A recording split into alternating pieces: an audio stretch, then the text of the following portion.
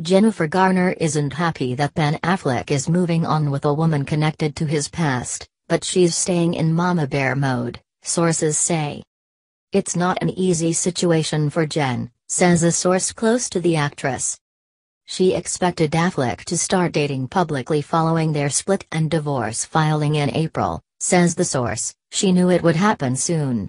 Ben just can't be alone.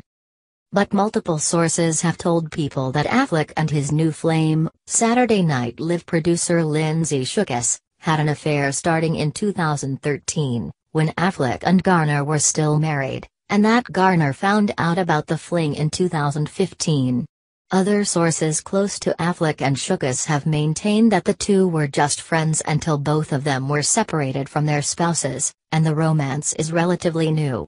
Shookus split from her husband, Kevin Miller, then a fellow SNL producer, in 2014. The first source close to Garner says it would have been easier for Jen if Ben would have just dated someone that Jen wasn't familiar with. But another source says Garner, 45, has long since moved on. Of course there are issues given it was a major affair, but Jen is her own woman and is completely fine. Nothing is new for her here. She's in mama bear mode. Putting the kids' happiness first. Affleck, 44, and Shookus, 37, made their relationship public over the last week, stepping out to a play in London and to dinner Thursday in LA. Shookus, who had stayed at Affleck's LA home, was spotted heading to the Los Angeles International Airport alone on Friday morning.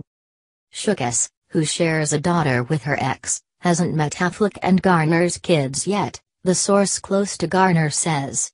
Jen and Ben have talked about not introducing the kids to people they date until it's serious, the source explains, adding that now Garner isn't thinking about dating, she just wants to protect and spend time with the kids.